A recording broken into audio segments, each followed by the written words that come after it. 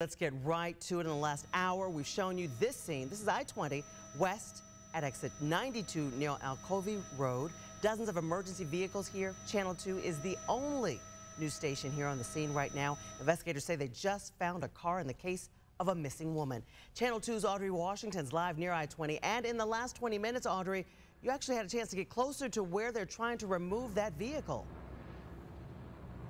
Right, and since we last saw you about an hour ago, we moved closer to the scene. We are actually closer to behind I-20 West. But first, we want to go straight to News Chopper 2 to show you what this looks like from above. From above, you can see just how large this search effort, this recovery of this car effort is right now. You can see a number of sheriff deputies here on scene. There's also a tow truck here to try to get to that car. And back here on the ground, if we can come back to me, I just want to show you what the scene looks like from our perspective. Right over here is where sheriff deputies put up some crime scene tape that goes around the perimeter, and this is what deputies just told me. They said a car similar to the one 53-year-old Yolanda Brown was last seen in was discovered in this wooded area. They have not confirmed whether the car actually belongs to the missing grandmother, but deputies told me in order to get to the car, they have to tow it out of here. They have to get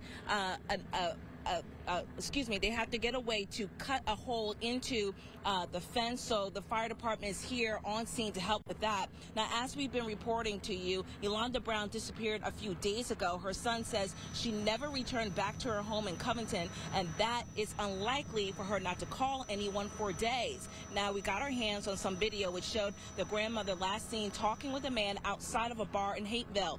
Her mother held a her family held a press conference and told us they suspect foul play in the case. They say the man last seen with Brown gave inconsistent stories to them and to the police.